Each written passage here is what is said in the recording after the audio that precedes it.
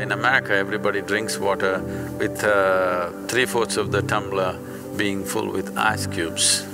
Now what I say will be unpopular. You drink water only within 4 degrees variation upwardly and downward.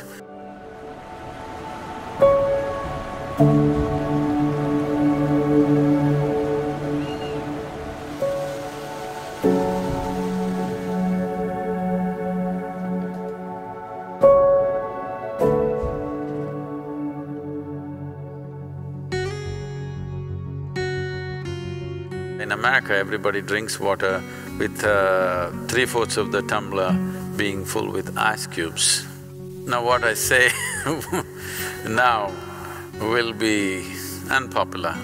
When in the yogic culture, if you are a yogi, if you are on the path of the inner transformation, you want to transform your system to another dimension of possibility, then you drink water only which is within 4 degrees variation upwardly and downward.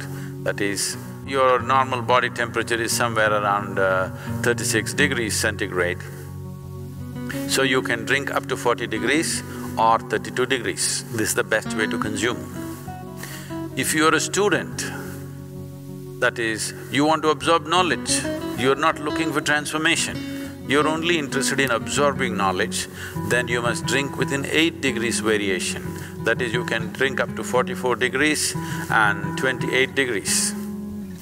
If you are a householder who is not interested in any transformation or learning, you just want to manage your wife and children and husband, that's all your thing is, then you can drink up to 12 degrees variation from both sides. Beyond that is not considered conducive for anybody. So that's an unpopular thing to say, but it's important that whatever you consume is somewhere in the range of the body temperature, not too far away from that, because it will disturb the way the water within the system behaves by consuming water or any substance which is very far away from the body temperature. I know the ice cream loving people and will scream at me now. I'm just telling you the ideal conditions. How many of you want to live in the ideal range or being conscious of it wherever possible, staying there is a good thing to do. If you don't feel thirsty, if you don't drink water, nothing is gonna happen, you're gonna be fine. It's only in America you will die if you don't drink water.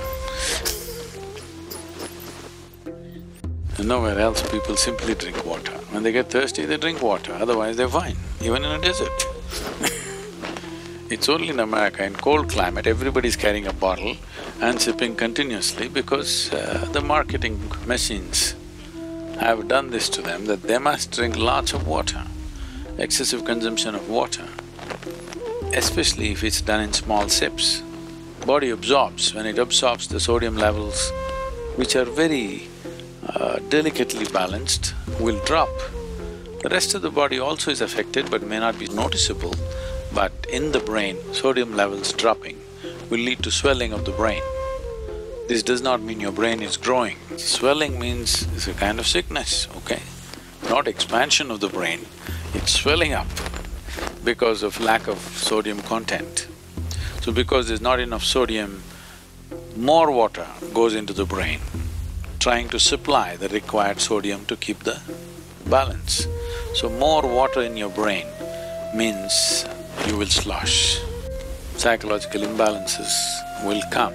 See, if you drink lots of water at one go, body will decide how much to absorb, how much to throw out. But if you keep sipping through the day, body kind of gets deceived and tends to absorb more water than it should.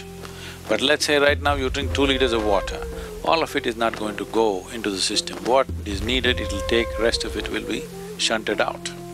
Nobody need to drink water simply because you think it's a good thing to do. When you feel thirsty, you must drink water just to ensure you're drinking enough. Drink 10% more than what you actually need, a couple of cups more, just to ensure that you don't drink less. You have a certain amount of time before you can drink, that it's not an emergency. At the same time, when you need water, when you're thirsty, if you don't drink, it'll cause damage to the system. The damage to the heart is immense when the water that is needed is not there in the system. But when I say water, it is not just about drinking liquid water, you must eat high water content foods. If you eat a fruit, it's nearly 90% water. Vegetables and other things are over 70% water.